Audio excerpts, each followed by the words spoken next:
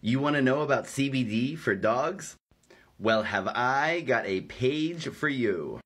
I'm Lex Pelger. I do canna education for CV Sciences, the makers of Plus CBD, and the makers of some excellent pet products. Check out our link tree. And also check out this beautiful page I made on CVResearch.info with, I think, everything that's ever been done on dogs and cats and the cannabinoids in general. Also, on the Plus CBD page, I wrote a bunch of glossary entries, including one for dogs, and there you get everything in one bite-sized paragraph form. Might be more easy for people. The basics is that dogs are mammals.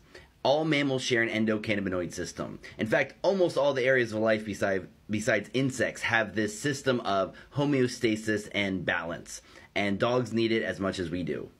So CBD has a wide range of benefits for canine health, and it's being used by many veterinarians and pet owners as well. And on this page, you'll find a lot of surveys, and I think that's where some of the best data is. The data in this field is unfortunately limited, but hearing back from pet owners what we have at CV Sciences, as well as surveys like this done by scientists, is some of the best research that we have that this is helping. Pet owners report positive benefits such as improved well-being, increased activity, reduction in pain, improved sleeping, coping, functionality, and improved well-being. The safety studies have been positive, including on immunity and gut health, and it's the normal range of adverse events that you see in humans as well. You might get loose stools, you might get sleepiness. Because dogs can't talk to you, you always want to start low and go slow. But once you find that sweet spot that works for them, you can usually stick with it and just keep giving them that same amount to have the same health benefits from here on out.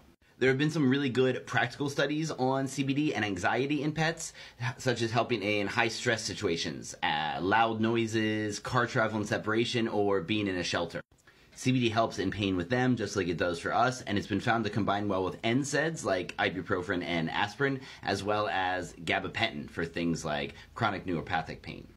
Also, topical uses. We don't have specifically topical products for pets, but you don't need them. You simply use human topicals, and it's been found helpful for things like eczema and atopic dermatitis, which is the fancy word for red itchy skin.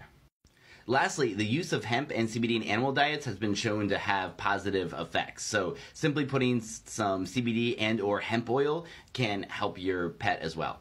I'll end with one of my favorite anecdotes, which was from a woman back home, and she started using CBD in her lab, and she said he started acting like such a puppy, it actually got kind of annoying. So if you're looking to take some years off your dog's life and help with just aging in general, CBD is definitely worth trying.